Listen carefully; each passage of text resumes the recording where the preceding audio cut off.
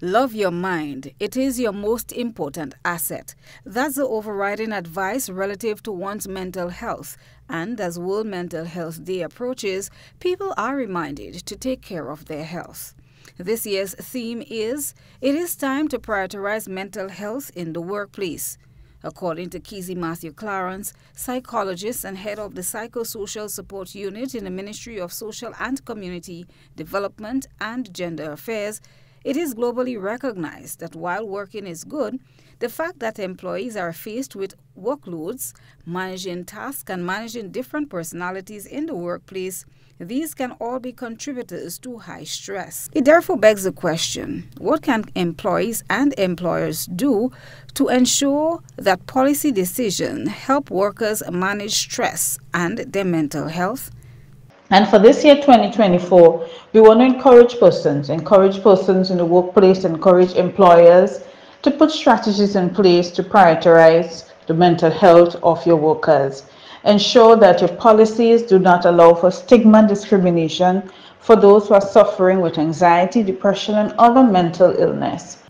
Oftentimes, stigma and discrimination result in some people suffering in silence. Churches, non-governmental organizations, private sector and community organizations are being urged to get on board as mental health matters. Awareness is critical, and this year, a number of activities are intended to foster their knowledge. And for this year, we began with a church service at the St. John's Open Bible Church on Sunday, 29 September. Then on October 1st, we will be collaborating with the Desk of the Elderly, who is also celebrating the International Day of Older Adults for October, to do some depression and anxiety screening. Again, because we want persons to be able to know where they are, to take stock of their mental health, see if they're depressed, they're anxious, or how well they are coping. On October 7th, we're looking to do a series of interministerial public education on stress management and other mental disorders or the issues that affect persons mentally. On the 8th of October, there is a mental health symposium geared at just educating persons on a number of issues: chronic illness and mental health in the workplace, and men and mental health, to let persons be more aware of the importance of all of these issues that might be challenging us. And then the evening session, we're encouraging persons to do self-care.